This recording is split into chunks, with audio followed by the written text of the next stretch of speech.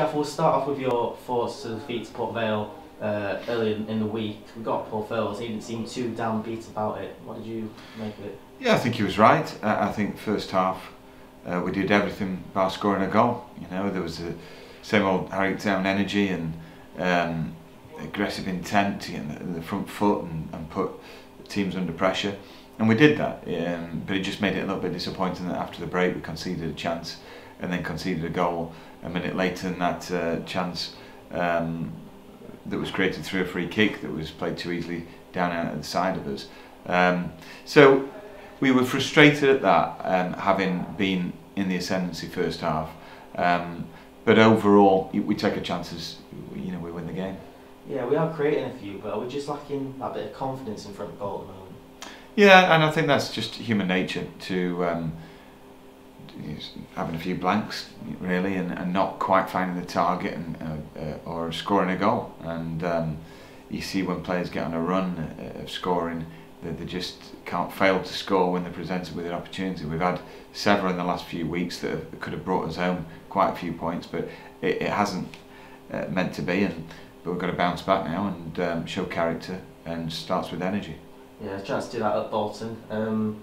They've got a big stadium, a nice stadium, some big players have played there, and it's one that the fans would have loved to have gone to the season, wouldn't they? Oh yeah, 100%, and it's always a shame for the fans that missed out on so many new experiences, new grounds, huge grounds this season. But we owe it to them again, you know, on Saturday to turn up a 100% grafting performance in and put them under pressure, you know, and ask questions of them like we did in the first game, which admittedly we lost narrowly, but again we had the lion's share of possession and chances.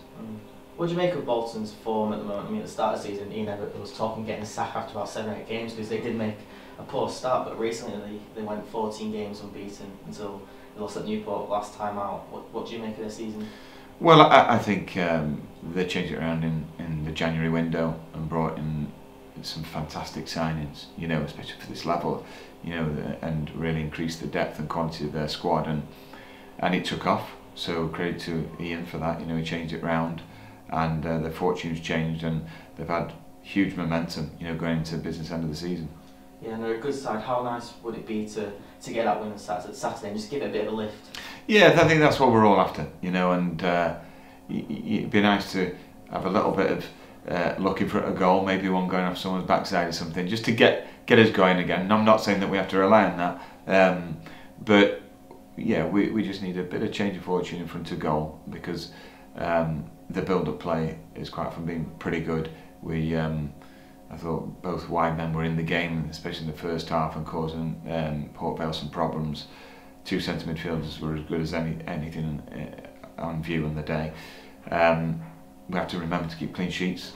We're not quite fluent up front and scoring goals, but things to work on still in training.